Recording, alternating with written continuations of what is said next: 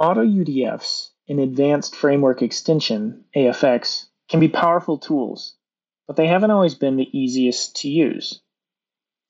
In Creo 9.0, we've updated the user interface for AutoUDFs to make it easier to create, reuse, modify, and delete AutoUDF definitions.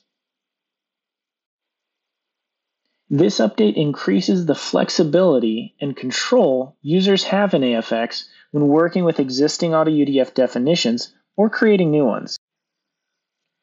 We've also added a new dialog that allows users to review, manage, and update existing AutoUDFs in an assembly.